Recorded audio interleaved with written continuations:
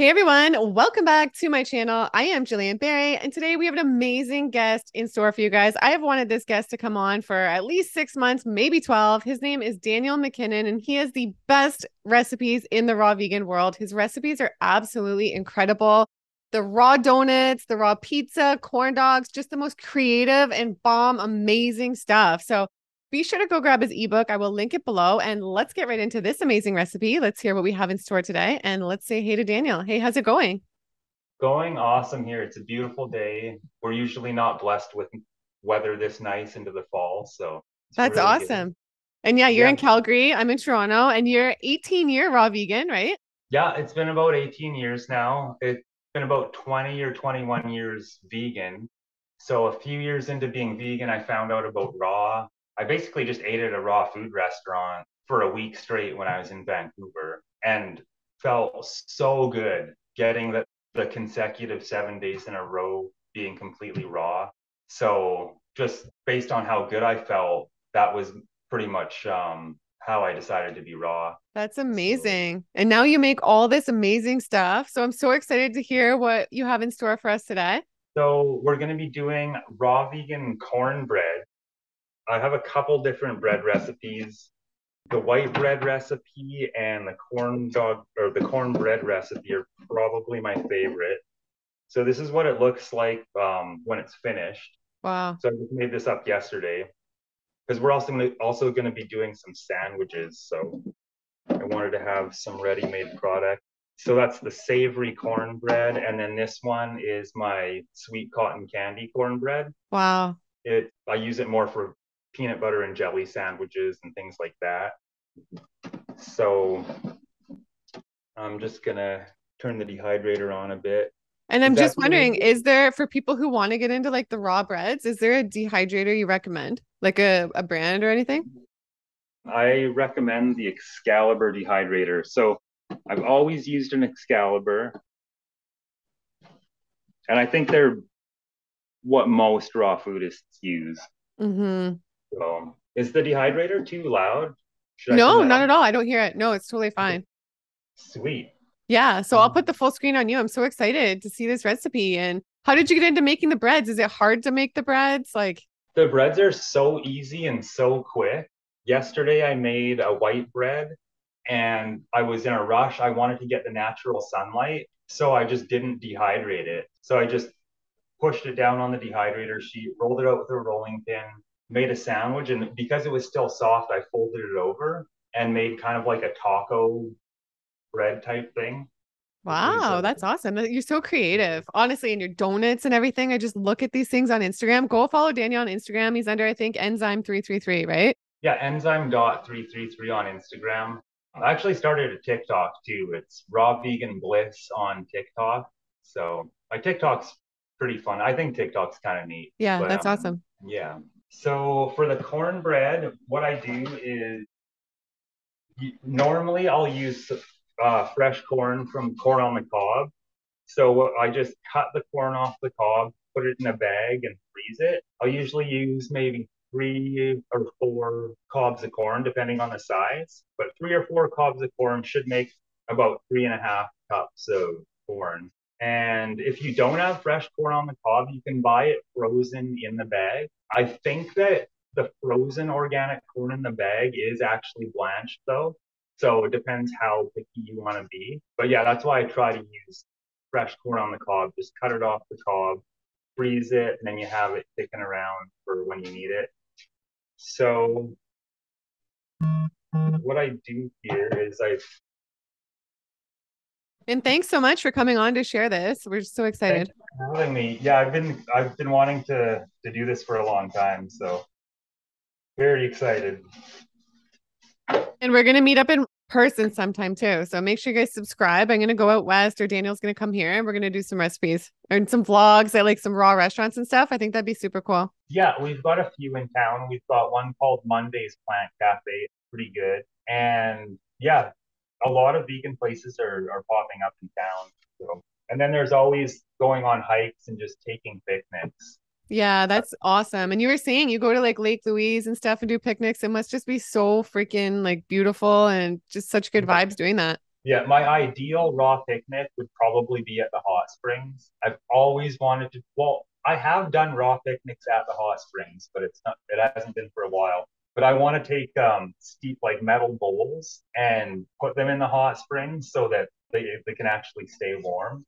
I actually did that once. I went to the hot springs with my couple friends and we brought some raw food and had steel bowls and we had the bowls actually floating around in the hot springs. So we were eating out of floating bowls.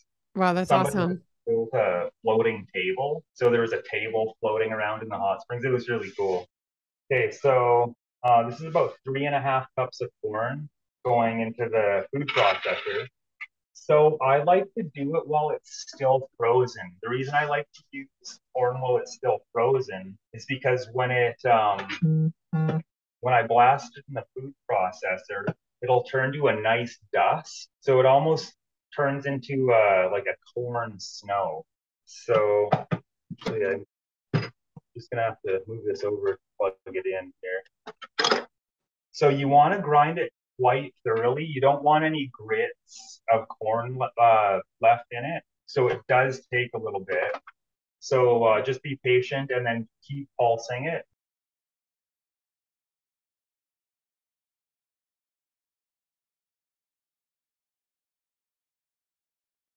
And then just give it a little mix. Sometimes it'll stick to the side, so you just want to push it down.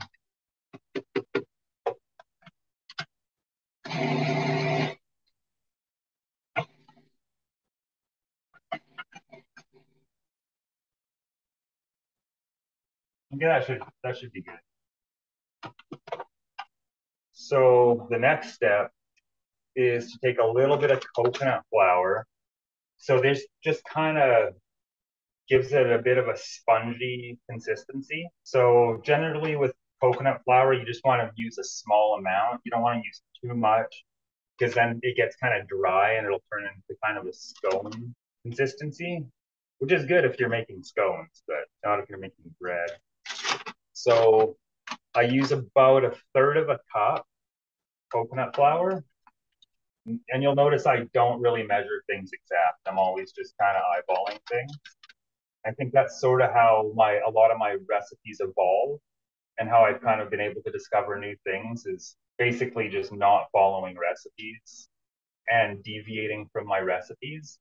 I think it's really important to use intuition when you're doing raw recipes.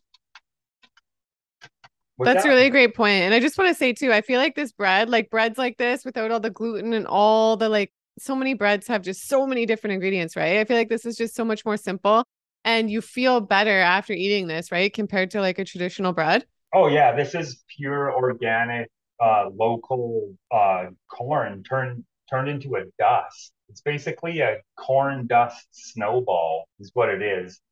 And with this coconut flour, it dehydrates and dries perfectly. And it's so it's a little bit crusty and crispy on the outside, really nice and soft and moist on the inside.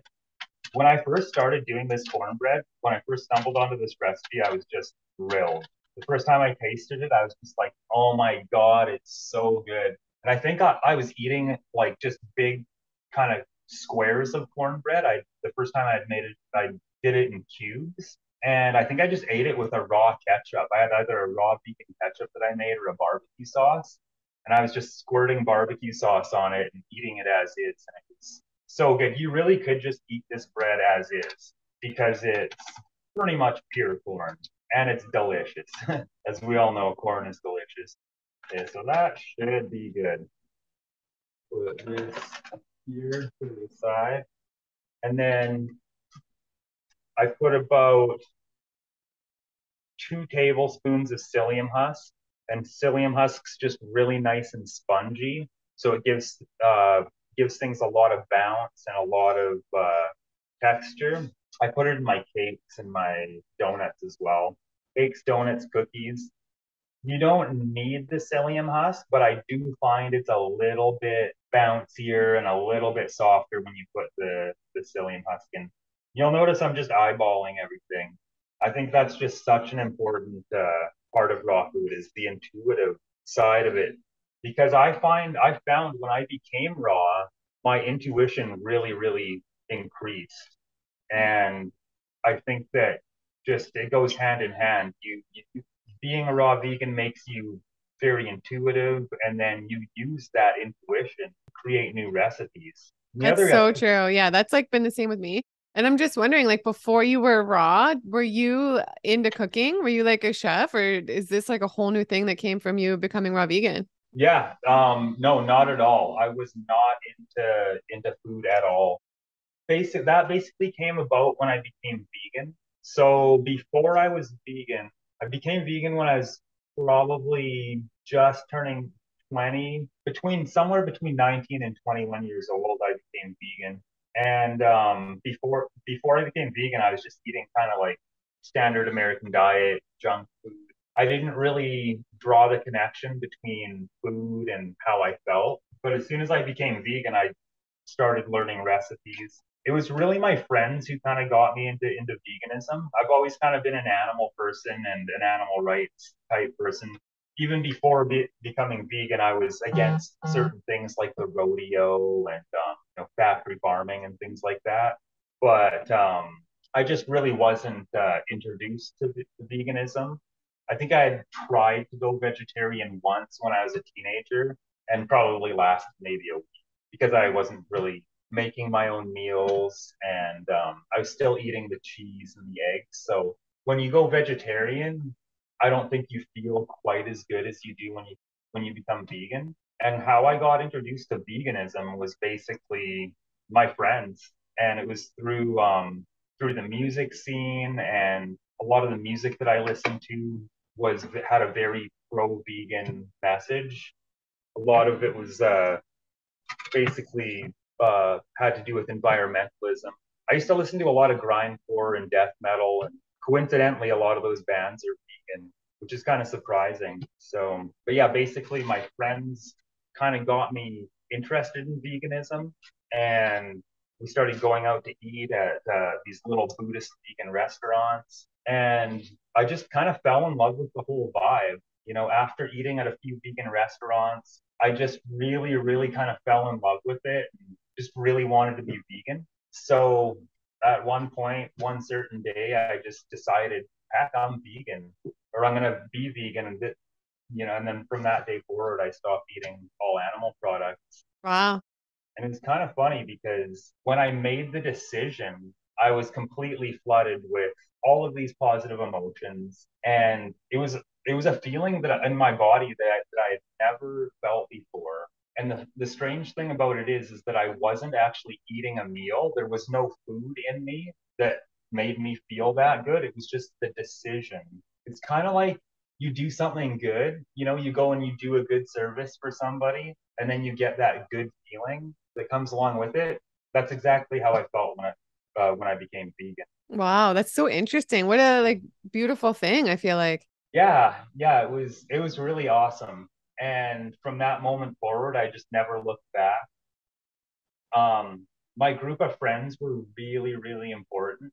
It's a very important part of me becoming vegan because they were the ones who took me under their wing and taught me how to be vegan. So, like I said, before I became vegan, I was a terrible cook, didn't know what I was doing. I was eating junk food and just whatever I could. And my friends basically they taught me how to cook, how to make all these different dishes. And this was all back when we were all eating cooked food. It wasn't till a couple years later that I discovered raw food. And then when I discovered raw food, it was just a whole new level of feeling good. And yeah, it was actually just an amazing, amazing experience.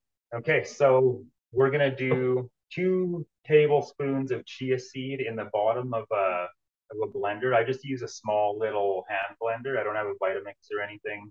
I've never really used a Vitamix. They are nice blenders, but you don't need a Vitamix to be a raw vegan. This is what I use actually. It's just a little Starfrit blender. And then I can travel around with it, take it around.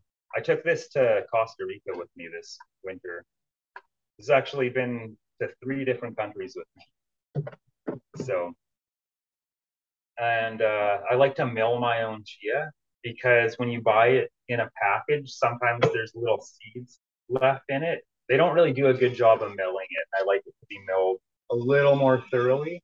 So, and again, that's a little too much. So if people don't want to mill the chia seed themselves, so then they would buy the ground chia seed, right? You can buy the ground chia seed. It's just gonna leave whole seeds in your bread. So if you don't want the look of the whole seed in there, you can mill it yourself. But it acts the same in the recipe. It doesn't really make any difference. And so I'm gonna go ahead and just blast this with the dry blender blade here.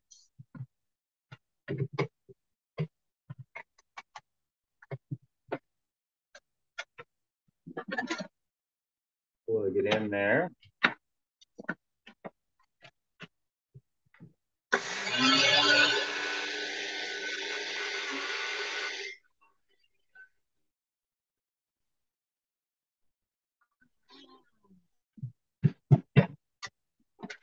Okay, so then I'm gonna put about a quarter cup of water. See, that's a little too much actually. So I'm probably not gonna use all of this chia egg. I call it a chia egg because I'm basically making an egg out of chia dust. So I'll put the water in here.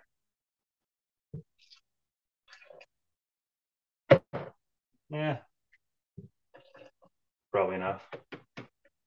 And then give it a little mix because it'll stick to the bottom and it gets kind of annoying. So give it a little stir.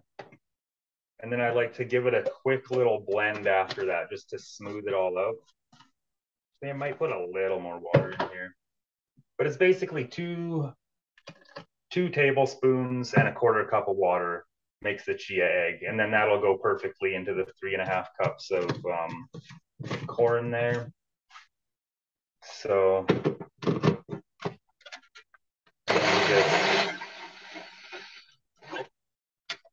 and that should be good.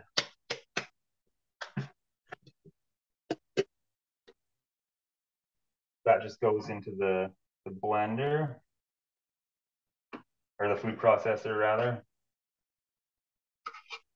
And sometimes I add the chia egg bit by bit just because, I don't know, because I'm eyeballing things. Sometimes I put a little more, coconut flour in or a little bit less corn, and it'll act differently depending on my ratios. So, and that's another thing I do with raw food is a lot of the time I'm just not using a recipe, but I add things bit by bit, and then you get a feel for how it should be and for how you want it. And I find that helps with the creative process as far as inventing new things because you're using your intuition. And when your intuition opens up, basically you just get flooded with ideas. So that's an important part of making raw food for me.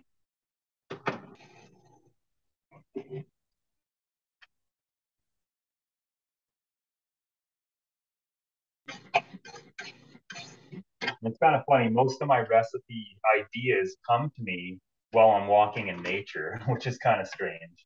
But it also kind of makes sense because that's when you're most relaxed. That's when you're at peace. And, that's just when I'm able to come up with these things. So it's usually not when I'm in the kitchen. I'm usually not overthinking recipes when I come up with good ones. Okay, so I got a hydrator sheet here. So I'm only going to put half of this down because I'm going to be making kind of two styles. I'm going to make the savory bread for the barbecue pulled pork jackfruit thing. And then I'm going to save some of it. And then I'm going to throw some beetroot powder, which I think is in the other room. And then I'm going to spike the other batch of bread with beetroot powder. And it's going to make that two-tone colorful bread that I like to use for the peanut butter and jelly sandwiches. So half of this will go down on a dehydrator tray. It doesn't really have to be perfect because I have some ready-made ones to pull out and put the sandwiches together with. So that should be good. And then I just push it down with my hands. So it's still kind of frozen when I'm pushing it down, And I find it forms and works a lot better while I'm pushing it down if it's frozen a little bit. So if you let it thaw out while you're trying to form it, it can just kind of turn into a bit of a like a corn smoothie. So it's not as important to push it down while it's frozen for the bread. But I have a corn dog recipe that I do using this bread. And you definitely want to, when you're putting the cornbread on a corn dog or something, you want to do it while it's frozen because it's like working with a snowball compared to, working with a batter. So I just find it forms around the corn dog a lot easier. And as soon as I push this bread down, I'll quickly show you guys what the corn dogs look like. The corn dogs are probably my favorite recipe, to be honest.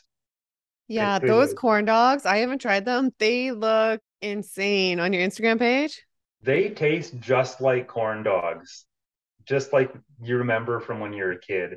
And I actually really, really, really like corn dogs. That's awesome. But it was basically the flavor of this bread and the taste of this bread that inspired me to make the corn dog recipe. Because when I tried this bread, I was just like, oh my God, that tastes like corn dogs. It tastes so good.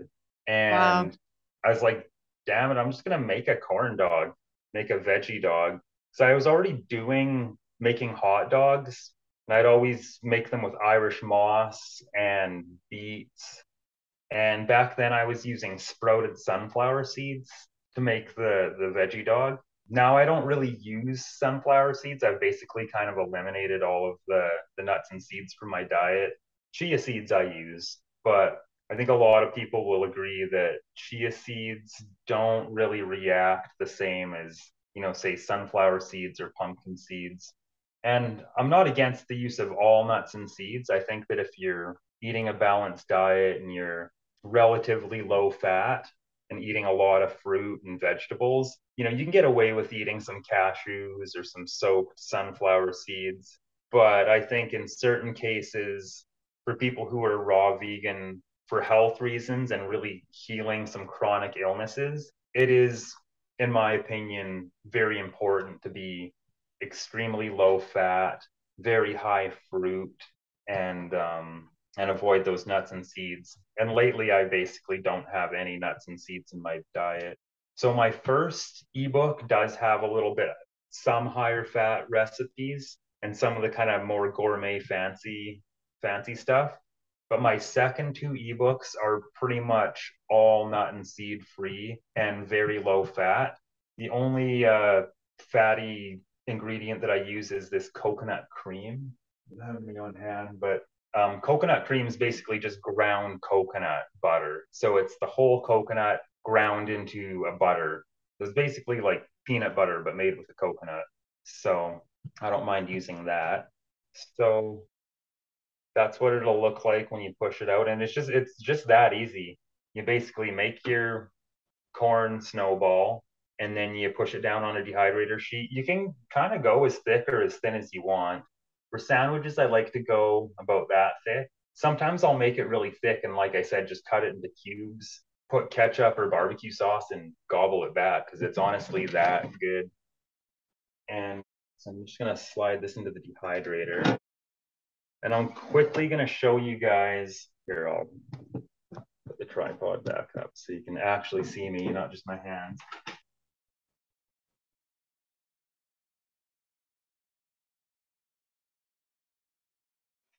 So here are the corn dogs. I just like to have stuff like this kind of kicking around in the fridge. So I'll go and make up a bunch of raw foods, like say on Monday and Tuesday, I'll just go hard. I'll make breads, cornbreads, corn dogs, like veggie meats. Dehydrated lion's mane's a big thing that I'm doing lately. And it's kind of funny. I was watching your YouTube with Aris or Iris. Is that I'm bad at pronouncing the name? With Reese Latham?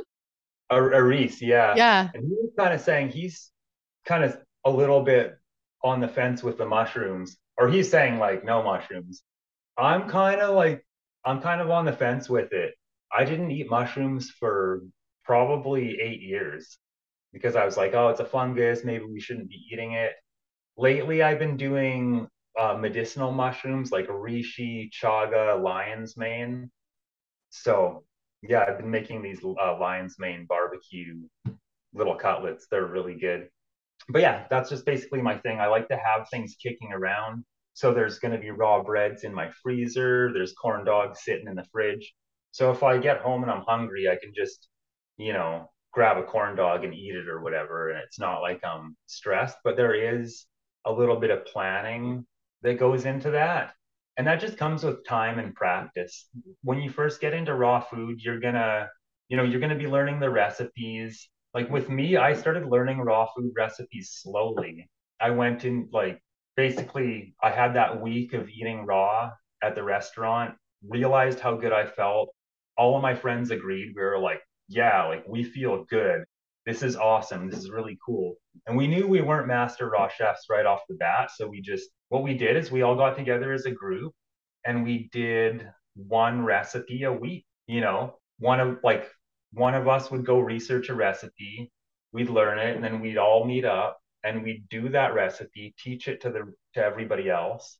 And that kept going for about a year or two. And then at around the 2 year mark, we were basically all such good raw chefs that we started going raw and we just kind of stopped eating the cooked food. But I do remember that high raw period before I went completely raw that was really fun. I think that was kind of like a magical kind of like time in my raw food adventure. And I think it was just because I was learning the raw foods, I was starting to feel the benefits and feeling better and better the more raw food I included in my diet. But I could still kind of go to Chinatown and eat like the vegan Chinese food, which is amazing. So I'm a big fan of high raw as well, although I am like 100% raw just because it feels so good and I'm completely thoroughly addicted to raw food at this point. So even the little bits of cooked food, I'm kind of like, yeah, I don't feel as good after that, so I just don't do it. Yeah, Anyway, me too. I feel so much better. Like I feel so good on raw too. yeah, I know it's just you eat the raw and then you eat the cooked food and you feel this drop and you're just kind of like, okay, I'm still vegan, so thankful for that, but it's just that drop. I can't deny it. So I just do raw all the time. And I'm pretty strict with it, even when I'm traveling, like especially when I'm traveling, I do raw, like full raw, and I make a strong point of it. And not only is it good and it always works out, but that's when I figure out new things. So if I'm in a new city or in a new country and there's like weird ingredients or especially very limited ingredients, I'll come up with a new recipe and I'll always end up making something just amazing. And I'm just like, wow, I thought I wasn't going to have raw food. For instance, if I go to a small town and there's nothing around, there's always going to be something. And a lot of the time, it's something growing out of the earth. And I got really into just kind of like picking weeds and making things out of what I had. I think I'd be raw no matter what. There's always raw food around. There's always something you can make something out of. So anyway, I'll get back to this cornbread recipe. So basically, with the rest of this, I'm going to pretty much do the same thing, except I'm going to spike. Here, I'll point this down again. Should be good. So I'm just going to take half of it, leave half of it out, and blend the rest of it up with a little bit of beetroot powder.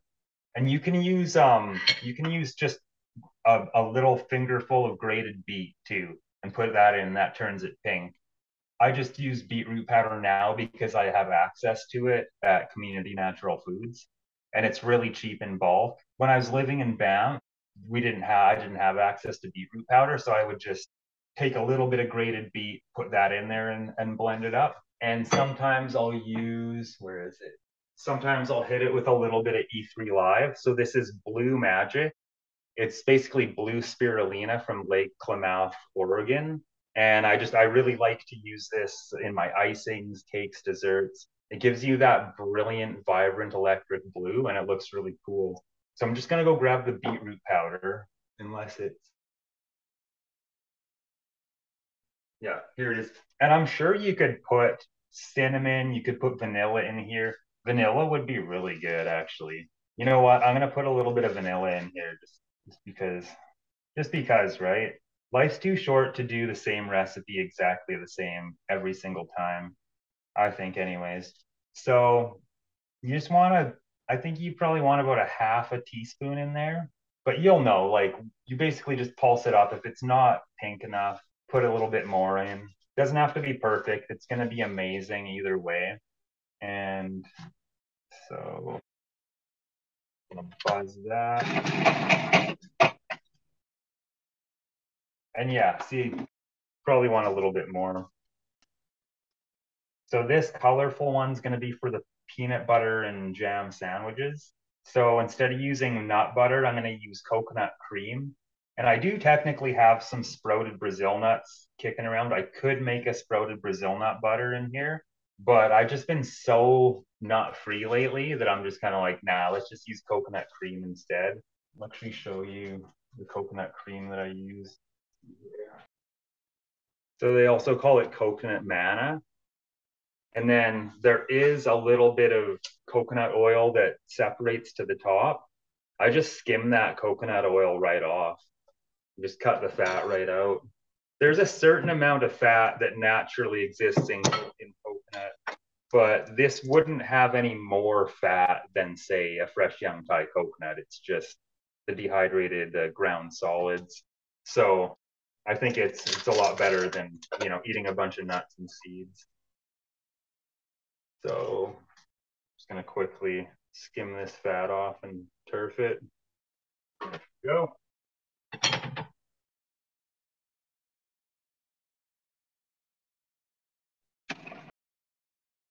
Okay, perfect. So I'm gonna free up a tray here. There we go, here's one.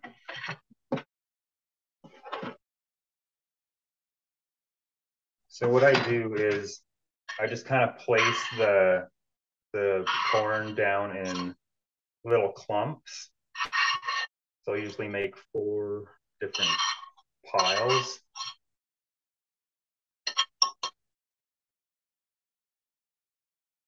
Push it together like that. Well, maybe 8 different piles. Because the idea is just to kind of make it two-toned and give it that kind of nice color and that nice aesthetic. So a bit there, a little bit here, and then you're gonna just want to space it out.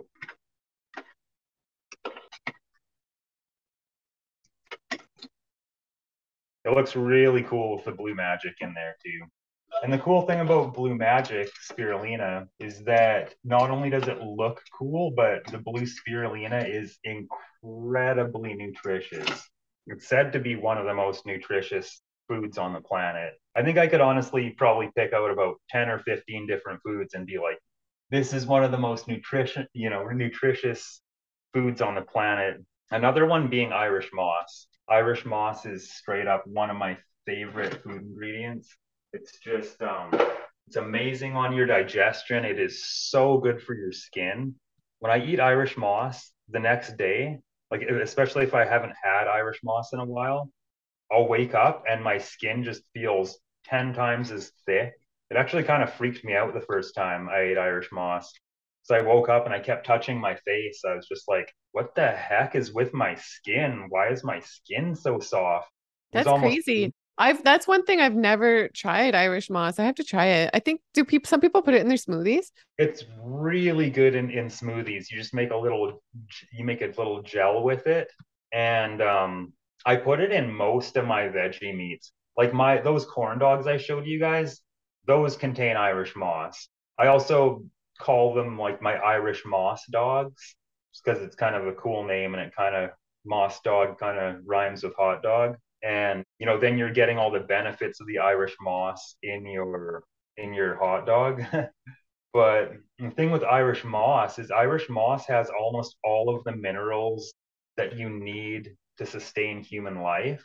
So I think we need something like 102 or 109 minerals. some people say 102, some people say 107, some people say 109 minerals, but Irish moss has 92 of those minerals. And it's really high in sulfur, which is really important for the human body. And a lot of foods don't contain a lot of sulfur. You know, like durian contains sulfur, I believe, but not too many other foods contain it. And it's something that you really want. Apparently, it's really good for mood as well. So, Irish moss, definitely, if you ingest Irish moss and if you eat it, like say you were to make a smoothie and put Irish moss gel, probably within a few hours, you'll notice a huge mood boost. It's just really, really good for your state of mind and for your mood. It's really, really good on the digestive tract, like, and noticeably good on the digestive tract. You can feel it in your stomach right away. You just feel good. It's kind of interesting because a bunch of my friends that I was living with when I lived in Nelson, a little town called Nelson in British Columbia, they were all Rastafarians from Jamaica.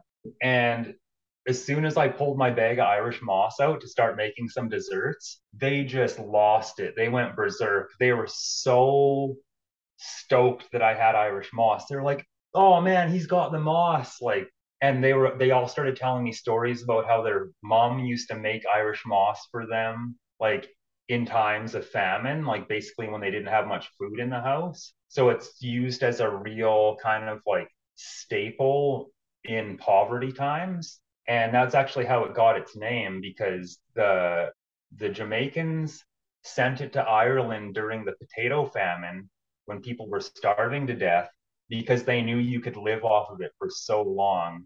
So, and they all agree, and I agree with them, that when you fast on Irish moss, say you were to only ingest Irish moss for about 3 days, you get kind of a spiritual high from the Irish moss. And it feels great, but we all agreed on that.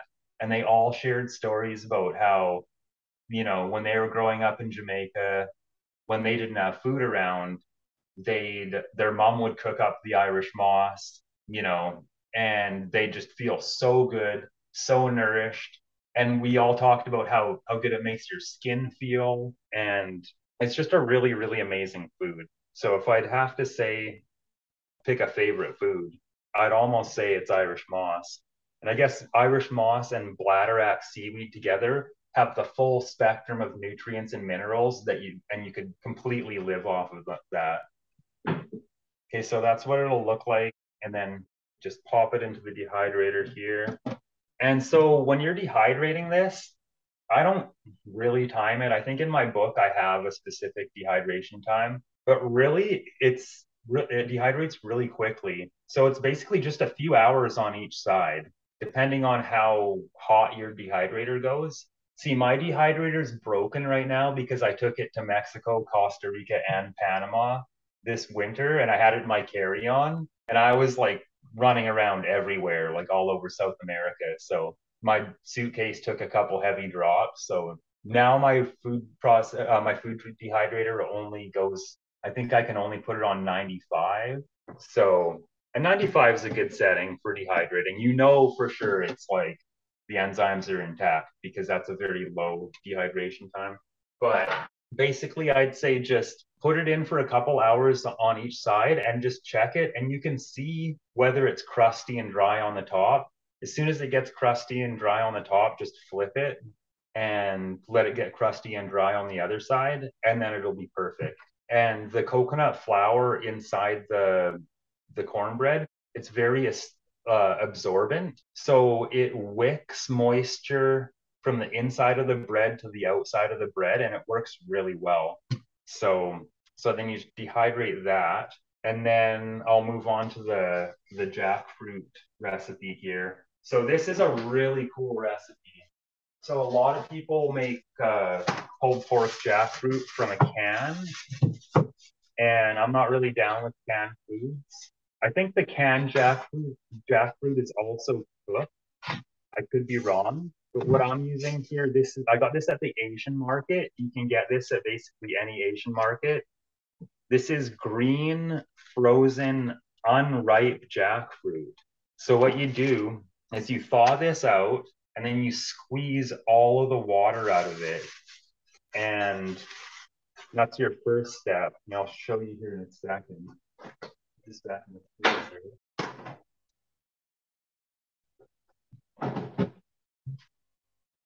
So I saved a little bit of it here just so I can demonstrate how I take it out of how I squeeze the water out. So this is what it looks like. And it's a really cool looking substance when it's fresh and raw like this. So I don't know if you guys can see that, but basically what you're gonna do is you're gonna take it and you're gonna squeeze the water out of it. You wanna squeeze it quite thoroughly.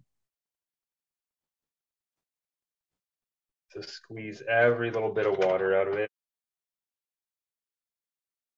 I guess it's white like that because it's not ripe, right? Like the usual yellow. Yeah, it's not right. Yeah, it's usually yellow and beautiful.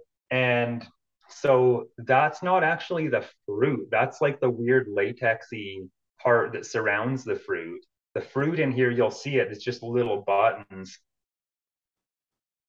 But it's really interesting. I saw on Instagram a couple days ago, they were taking little like mini, like baby unripe jackfruits and pulling it right off the tree, dipping it in like a tamarind sauce and just eating it like French fries. And that kind of really blew my mind because they say don't eat unripened fruit because it's not very digestible and not very good for you. Yeah. So we're gonna marinate this. There's a few different ways you can marinate it, but what I've been doing lately is I've been marinating it in unpasteurized pickle juice because I've been making pickles like crazy the past couple weeks. What I was originally doing was just letting it sit in lemon juice or any kind of unpasteurized vinegar for 1 to 2 days. And the longer you let this stuff sit in the lemon juice or vinegar, the softer it'll become. So you marinate it for a couple of days and it becomes nice and soft. It's basically bringing it to the same texture that it would be if you cooked it. So now I have a few different recipes with this. It also makes like a nice kind of chicken consistency. So I made a chicken noodle soup and used the jackfruit for the chicken noodle soup. And it was absolutely amazing. There's this flour that I picked up from the superfood store in town. It's called the Light Cellar Superfoods. Amazing store. My friend Malcolm actually started the store out of his basement about 15, 16 years ago. And he was Wow. just selling bags of Irish moss out of his cellar in Wow, his, that's cool. and then he got into a storefront and named it the Light Cellar. But I'll just show you guys quickly.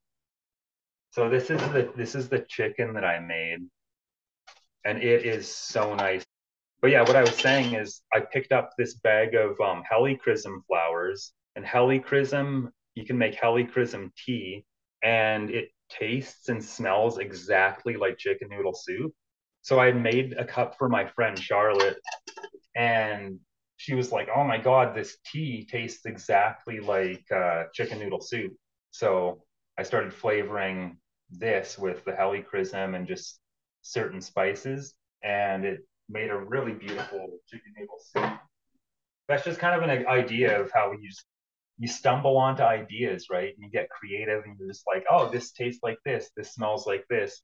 This would go good with this. This would go good with that." So I like to give this a rough chop once you've squeezed that moisture out of it.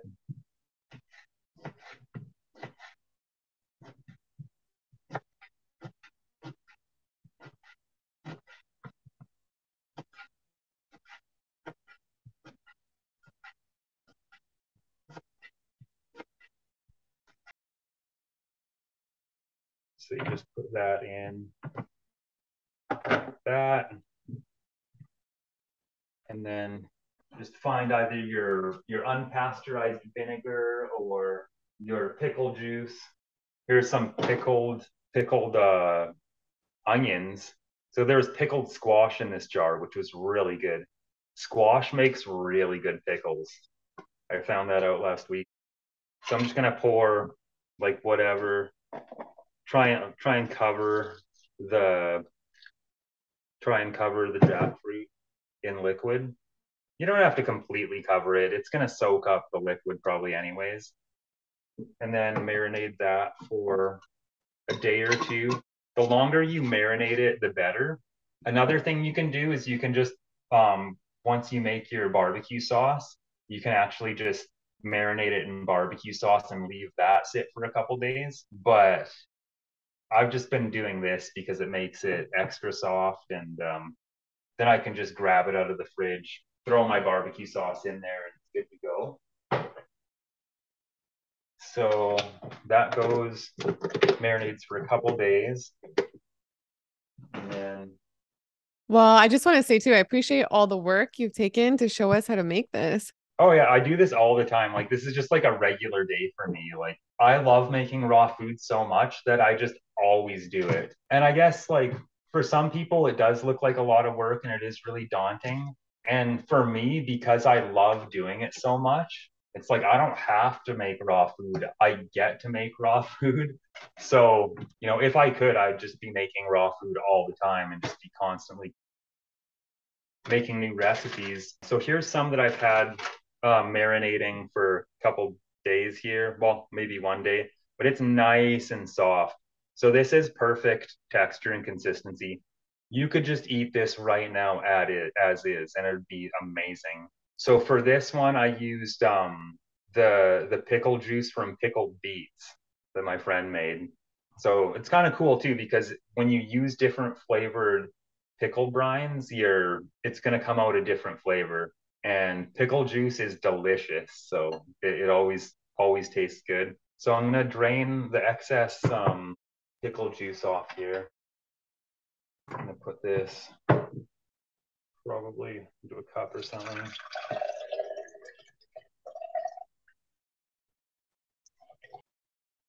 So my next ebook that I'm coming out with, I'm probably going to have a lot of different pickle recipes because that's what I've been doing. And another thing I've been doing lately is water kefir. It's my friend Jenny, who I live with. She's just really into kefir culture and making all these different ferments. She makes soda, like all these different raw vegan sodas. So I've been getting into making raw vegan soda pop, and it's so good, and it's just so ballin' to be able to pour, to pour a cup of soda pop, next to your raw vegan meal and drink that, sparkly carbonated pop. It's really good. Okay, so I'm just gonna rinse this out really quick here. Okay. And for the barbecue sauce, we're gonna do, so that's about a quarter cup of sun-dried tomatoes. These are really, really beautiful sun-dried tomatoes. So this is from the garden back in the backyard.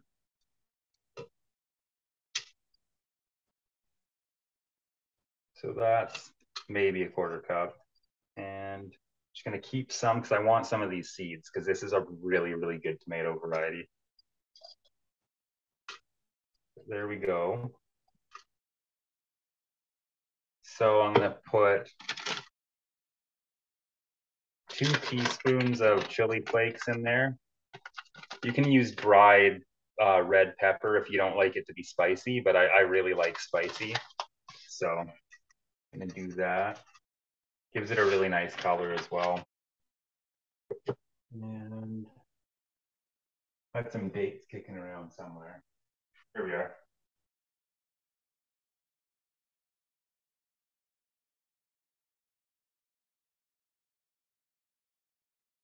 So that's maybe a quarter cup of dates, maybe a little bit less. I'm just gonna squish it up here so it's easier on the blender. Oh, there's a pit too. Make sure there's no pits in there. There's that. So I'm gonna use some coconut syrup. So this is coconut flower nectar. Normally I use yacon syrup because yacon syrup tastes a lot like molasses. It tastes almost identical to molasses. And you really want that molasses flavor in your barbecue sauce. That's really what gives it that barbecue sauce flavor. So I'm just going to go maybe 2 tablespoons. The coconut syrup, this has a bit of a molasses flavor as well, so it's kind of second best to Yukon. I didn't have time to run across town to go to the light cellar and get it, but this stuff works really good too.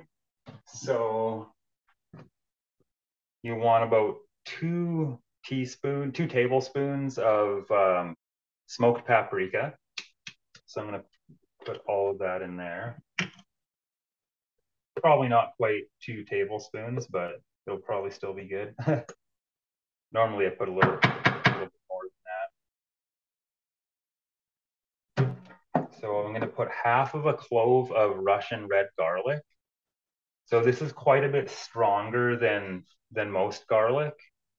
So if you're putting half a clove of Russian red, you could even go put a full clove of regular garlic in. And I guess just depending on how much you like garlic, right? If you're not super, super keen on lots of garlic, maybe go less, maybe go a quarter clove. But I'm gonna go for a half a clove here.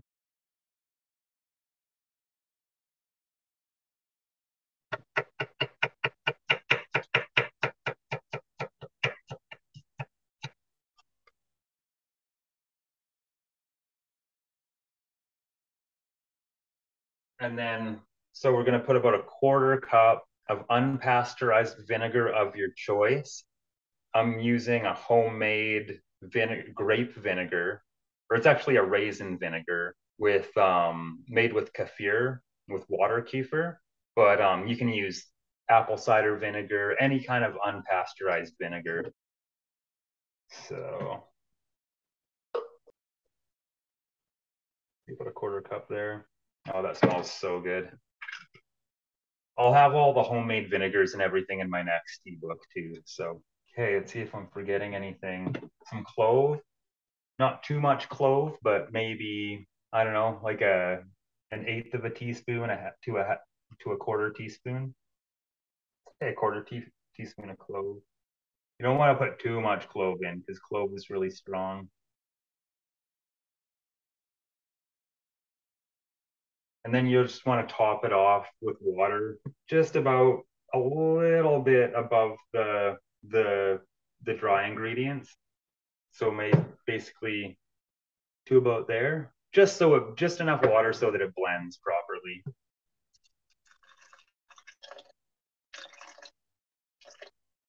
Lately, I've been putting fermented blueberries in my barbecue sauce too. It's really good. The fermented blueberry water kefir blueberry sauce is going to be in the next book as well. So where did my lid go, or my blender?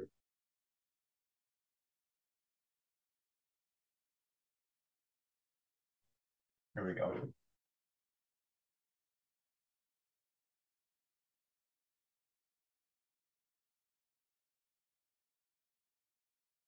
Okay, and then you just give it a blend.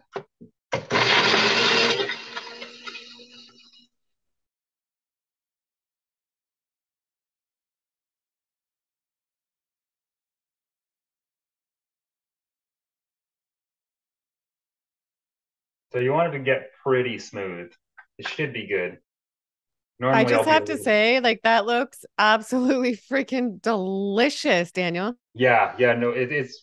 I love barbecue sauce. This is more of a barbecue hot sauce. Like I really, really like hot sauce, so that's really good, really, really good. So you don't have to. Tend to go a lot lower on the salt these days, but I'm gonna sprinkle it with a little bit of sea salt because sea salt is an important ingredient in barbecue sauce. But I mean, if you don't want the sea salt, the vinegar, it's great. You know, like it still tastes good without the sea salt. And I'm still gonna go lower on the sea salt. And then this is a little bit of a trick that I figured out a couple months ago. But this E3 Live, so this blue algae, if you put a little bit of the blue in there, it'll give it a really nice burgundy kind of Reuben color. So you don't want to put too much E3 Live in it. And I'd go bit by bit with the E3 Live. You don't need it, but this is purely just for aesthetics. And And then it cool doesn't really affect the flavor much, right? No, no, not at all. It makes it kind of burgundy, gives it like a burgundy purple kind of barbecue sauce color, which is really cool. I'll probably end up having to put more in here. And then keep in mind, I did use bright orange sun-dried tomatoes. Normally, I'll use a red tomato. So that could also kind of affect the color. Maybe I'll put a little bit more in here. I think it looks good still, even that color. I mean, I would love to freaking try that right now. It looks so good. And I love spicy too. Yeah, I'm a fiend for spicy food. Oh, that might be too much. So, like, what are some different things raw vegans could use this barbecue sauce with? I basically put it on everything.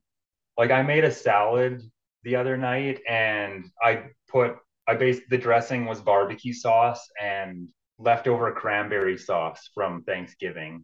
And it was actually really, really good. You can put it on burgers, you can put it on like I do lots of raw vegan barbecue stuff because it was around the time that I became vegan. My friends were just always inviting me to barbecues. So I'd be sitting at the barbecue and I'd be like eating nothing or eating salad. And my friend Johnny had just purchased a cold smoker. So he was smoking everything. Like he was going hard on barbecue, everything. But of course, like conventional barbecue stuff. He was mostly making briskets and he was making his own barbecue sauces. So he was smoking his own peppers. And I was like, well, I'm just going to get a bunch of peppers and put them in Johnny's cold smoker and smoke my own peppers. So I started making my own barbecue sauces. And that was around the time that I started making Irish Moss hot dogs and smokies. And so I was smoking those in his cold smoker too. And it was basically a way to connect with my friends who aren't vegan and just hang out and do raw vegan barbecue stuff. So I kind of got really into it for a while. And then coincidentally, my friend Johnny, who was this big barbecue guy who had purchased the cold smoker, went vegan for a couple of years after I started making like the barbecue stuff at his backyard parties. He only lasted a couple of years on vegan, like not everybody does, but I did have him going vegan for a couple of years, and I'm quite proud of that. And he was doing really well on vegan, but I think just pressure. A lot of his friends were kind of teasing him and whatnot, so he caved. But yeah, anyway, yeah. What else do I do with the barbecue sauce? Like I put it on the cornbread and just dip it like ketchup and eat it.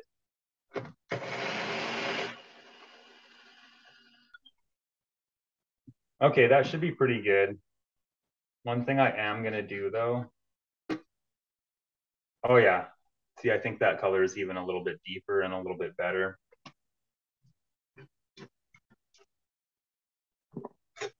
I'm gonna give this jackfruit a little bit more of a rough chop here because it's still kind of in chunks, right? And just look at that. Look at how that pulls apart, just like pulled pork or whatever. It's actually so good. I've never actually had pulled pork, to be completely honest. So yeah, I'm just gonna quickly give this a rough chop.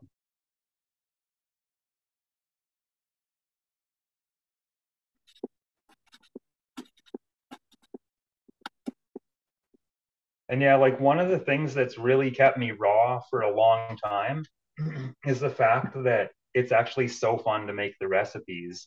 And one thing that I like about raw food is that it's a pretty new way of eating. Like I think that raw food is very ancient. I think that humanity originally didn't cook its food, and there's a lot of archaeological evidence that can back that up. And but in recent years, as it's resurfaced, it's really quite new. And the idea of making raw food that kind of has that cooked look to it, it's pretty new. So there's a lot of things that haven't been tried in raw food. Like there's just so many things that haven't been tried. So for me, the fun part is really looking at conventional foods that I liked and loved as a child, and then just figuring out how I can do them raw. So a lot of my influence for raw foods didn't really come from inside the raw food community. Most of my inspiration for everything I make, it actually comes from outside of the raw community. Yeah, I think that's really cool. I think like even I think you make shepherd's pie even and stuff like that, right? I love shepherd's pie. So shepherd's pie is the very first raw vegan recipe that I ever made. Wow. And I think that's part of the another part of the reason that I stayed raw and got so into it is because it was so good. So good. And my style of shepherd's pie, a lot of people just make the one layer, but I've all like the way my mom makes it, there's a big layer of mashed potatoes on the bottom and like a big layer of like really hearty, like she used ground beef when I was growing up, but she used a really big, nice, hearty layer of ground beef with corn and carrots and vegetables in it, and then another big layer of mashed potato. So mine's double layer. So my shepherd's pies are super thick and super humongous, but everybody loves the shepherd's pie, and I just use mashed cauliflower, which I think is what most people make their shepherd's pie out of. Yeah, that's a good idea. You're making me want to make shepherd's pie now all of a sudden. Yeah, you're making me want to eat shepherd's pie. I'm on a juice cleanse right now, and I'm like, oh, these foods I have to try as soon as I'm done. Oh no. It's okay. I Yeah. feel so good though. I can wait. It's fine. No, juice cleansing's awesome. Like, I mean, I think that juice cleansing it totally has its place, and especially when it comes to healing and people who are healing of chronic illnesses, juice cleansing is just such a fast and effective way to heal the body. Yeah, And I I really agree. And just I feel like it's so great for modern times. You know what I mean? I just feel like the juicer is like the best invention ever because you can still heal and like at the same time have so much energy from the calories of the juice versus water fasting. I haven't done water fasting, so I don't like to speak on things I haven't done, but I feel like with water yeah, fasting, in most cases, people are resting and like not as energized, right? From what I think, than that's compared to what the I juicing. hear. Yeah, definitely. Like I've done the master cleanse, which is just lemon juice, maple syrup, and cayenne pepper. And I did that for almost 3 weeks, and I felt like amazing. That's the only real like juice fast type fasting cleanse that I've ever done. But I mean, I got such a spiritual high off of it, and just breaking the whole like association with needing food, kind of like breaking free of that, I think was the real cool part, the real neat part of that cleanse. So, oh yeah, that's a really nice burgundy color.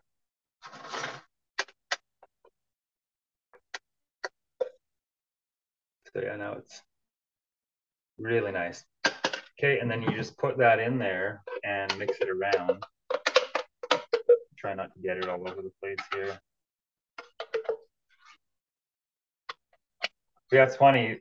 I do have all these ideas for different things I want to make raw, but it kind of drives me nuts because I want to make them all at the same time and all in the same day. And then I realize, oh, I could never eat all this stuff. Yeah. So lately I've been having to like call friends over and just brainstorm for people to go feed. Like those corn dogs in the fridge, like they're just sitting there, and I've already had so many corn dogs. So I messaged my friend Carrie up, and I was like, "You got to meet me at the skate park so we can eat some corn dogs, because otherwise stuff's gonna start going bad." That's awesome. You lucky friends. And that barbecue sauce, seriously, it looks so freaking good. I just love barbecue sauce, and you can get really creative with barbecue sauce. There's so many different styles that you can make. Like I say, the blueberry barbecue sauce is very popular these days, and then I did the fermented blueberry barbecue sauce. So I made a blueberry soda pop. So I got a bunch of blueberries from work. I'm working for a farmer right now, and a local organic farmer. So she had a bunch of blueberries that just needed to be taken, and I took a case of them. So I've been making blueberry soda pop, blueberry barbecue sauce. So doesn't that just look so much like a pulled pork, right? And it's cool because it's not from a can. fresh frozen, really, really cool. The fresh frozen pulled jackfruit it's a total game changer. Total game changer. So just gonna rinse this cutting board off really quick. And we'll just dry it off a bit too. So we'll grab some of the cornbread, whatever it is. I think it's maybe in the fridge.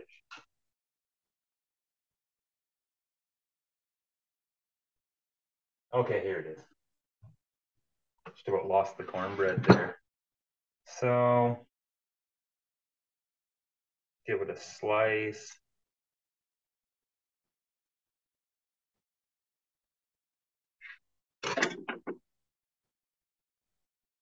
And should actually have some greens to put on here. A nice plate to put that on there. So I'll just bring you guys outside into the backyard really quickly, and I'll pick some greens here. Give you a quick little garden tour. A quick garden tour. So just realized I don't really have any other greens in the house other than what we're growing in the backyard. Beautiful out here. Can you believe this is October in Canada? Like we've still got tomatoes popping off here. Nice little, those black tomatoes are my favorite. So I'm thinking just Swiss chard. Just gonna grab a few leaves here. I don't think I need too much. I'll pick a few beet greens too, just for variety. I like things that are very rich in iron. And you look at the red veins there, you can just see how iron rich they are. Meh, maybe one more. That'll be good.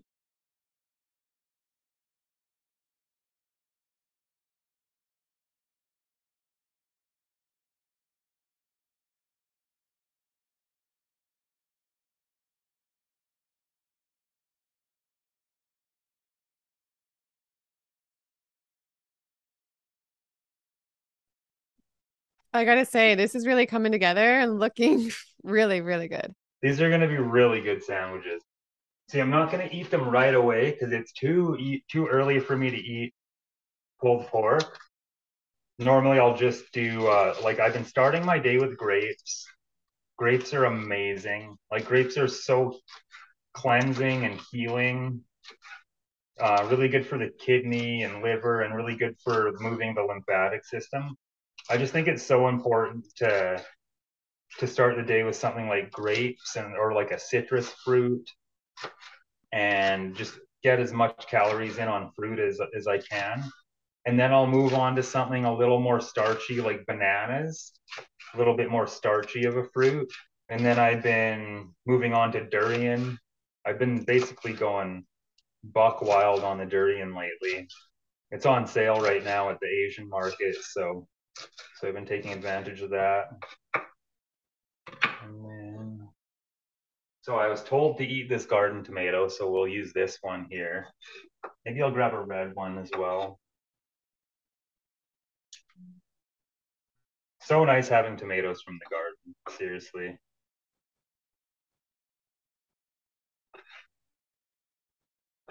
I like to use ceramic knives because apparently it doesn't oxidize and wilt your greens as bad.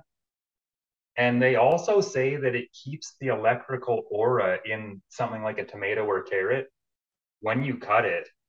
There's actually scientific evidence of this through Kirlian photography, which photographs the electrical aura of anything, right? Like fruits, vegetables, people, objects. So it's kind of neat. There's a whole science behind it. And I mean, should probably put some avocado in here. This avocado is I actually got this for 90 cents at the farmer's market. Crazy smoking deal. Yeah, that's a good price. Yeah. Yeah, it's insane. Wow, I really wish I was there with you in person right now. I could eat this sandwich. It looks unbelievable. Yeah, well, I'll make you some of these when you come out and visit. Definitely. Go somewhere fun, go for a hike, eat Yeah, that'd be so sandwiches. awesome. There's just something cool about eating raw vegan food in a beautiful, natural, pristine environment. Especially some of the those teal, blue, turquoise lakes that we have around here. Oh, they're so nice. That avocado too, that looks like a perfectly ripe avocado. And what Yeah. better than getting the stuff freshly picked from the garden? This is just unreal. No, yeah, it's come together perfectly. Perfect timing, perfect time of year because it's harvest season. So this avocado's not quite ripe, but if you get one that's a little, or it's ripe enough to eat, but if you get one that's a little bit more ripe, you can make an avocado flour. So I'm not going to put the avocado flour on in the sandwich, but because I have the opportunity here, I'm just going to see if I can pull off a quick rough avocado flour here, just because it looks cool and why not? This one won't turn out very well because you do want like it to be quite a bit softer. But while I'm here, I might as well make an avocado flour. So what you do is you do that, and then you just pull it out like this. Yeah, those pieces are, well, it'll be kind of a sketchy avocado flour. And then you just wrap it up kind of like that. That's turning out okay. But the riper the avocado, the nicer it is.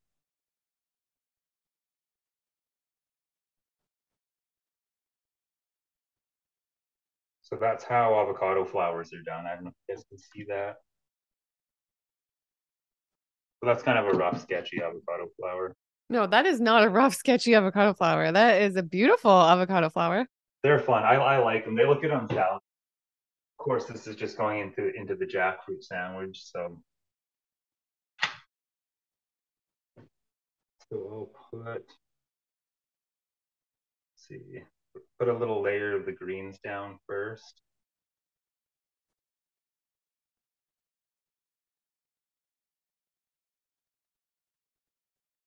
I should probably cut another tomato just to make it, just to add some more color.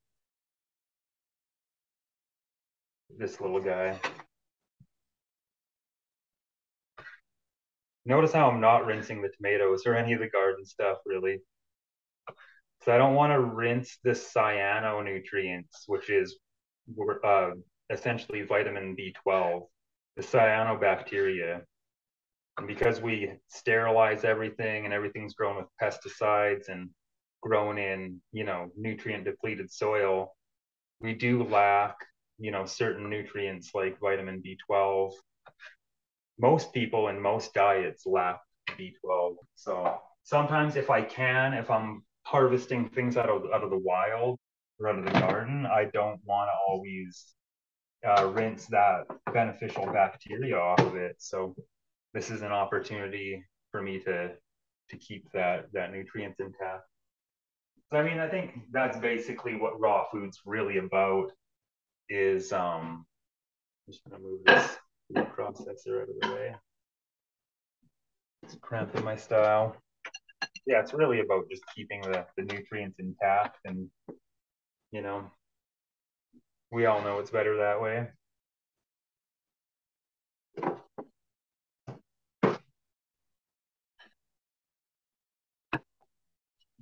So I'll put a layer of avocado down on here.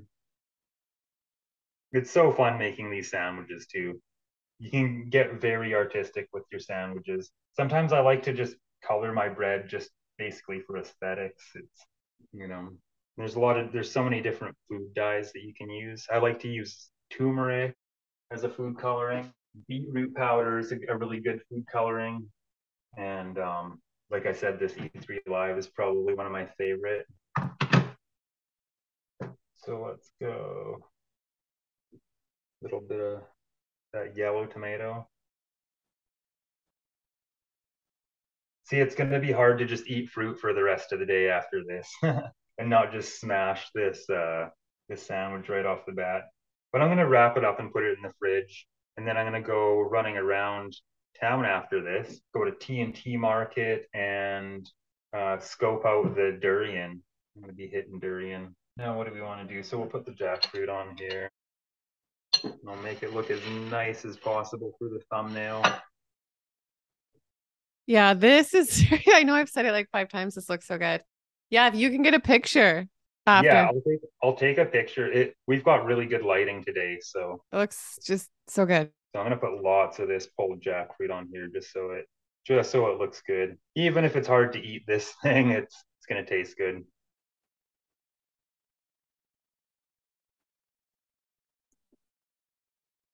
I could probably get away with putting almost all of it on here.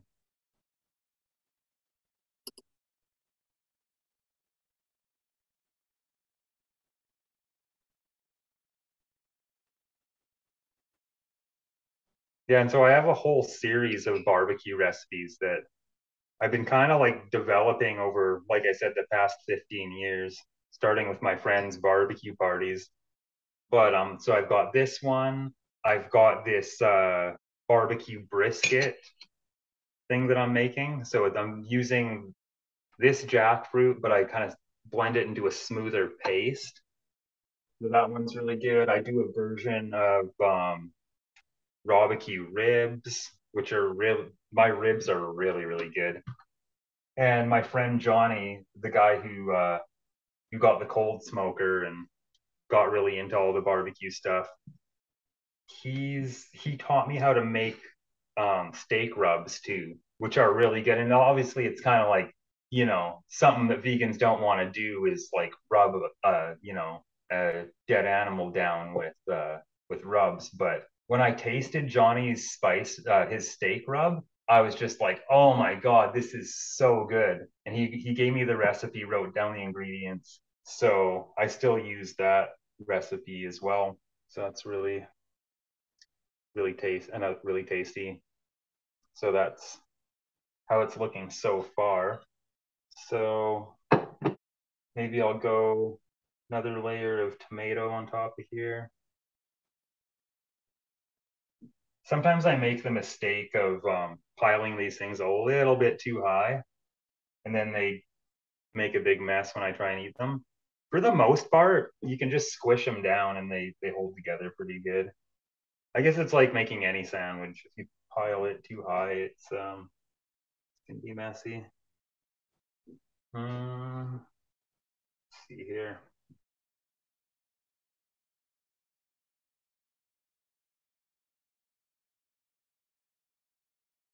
Yeah, we'll go a little bit more greens on top there.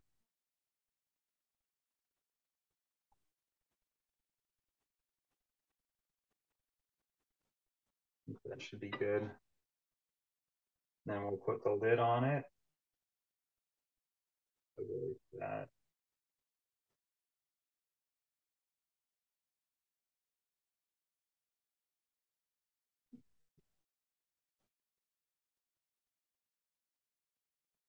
So there she is.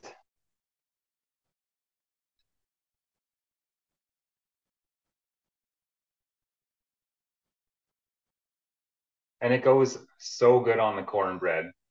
There's just something about cornbread and barbecue sauce together. I think they kind of go hand in hand. But I mean, Wow, I'm drooling. That looks so good. I feel like I know it takes time, but I feel like that is worth the time. That just looks unbelievable. yeah. And I mean, when I'm actually just getting home from work or back from the ski hill or the skate park, honestly, these things come together a lot more quickly because I'm not trying to make it 100% perfect every time. So I'm usually just like bam, bam, bam, and then they're done. So it's not really that much work. But I Good. mean, I just want to say, like, good job. thank you, thank you. Yeah, no, it's a lot of fun. I have a lot of fun with it. So it's almost like it's not even work. And when I'd say back 50, 60 years ago, 100 years ago, our grandparents, they used to work really hard in the kitchen.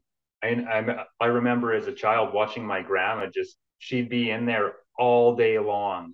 She'd be making her sauerkraut, her pickles. She'd be in the garden all morning growing the stuff and planting it from seed. And I think we've kind of lost that as a Yeah. culture. So I think it's really important to kind of have that back and get that back. Yeah. Well, you're bringing Um, that back. I love it. Picking from the garden and just making everything with such care and patience and love. I feel like it's like good energy too that's put into that food. You know what I mean? yeah, yeah, 100%, Yeah. 100%.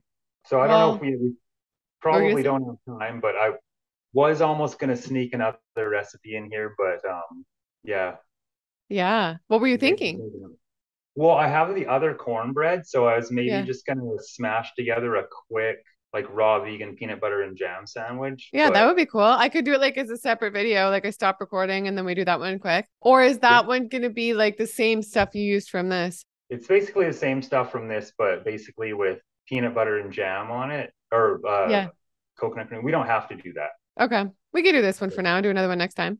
Yeah, because this was a while. This is probably going to be an Yeah. hour and 45 No, it's minutes. great. Yeah, no, this was great though. Like I appreciate you coming on so much, sharing this. Like your recipes are just absolutely out of this world. I recommend everybody go check out Daniel's Instagram page and see what I'm talking about. You can see from this sandwich even.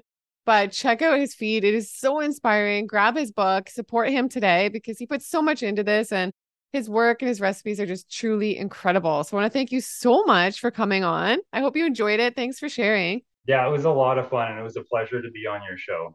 Yeah, and we'd love to have you back again. So for sure, let's do another recipe. And the viewers, I hope you guys love this. If you did, give it a big thumbs up right now. Make sure you subscribe if you don't already, and I'll catch you guys in the next video. Bye. Awesome.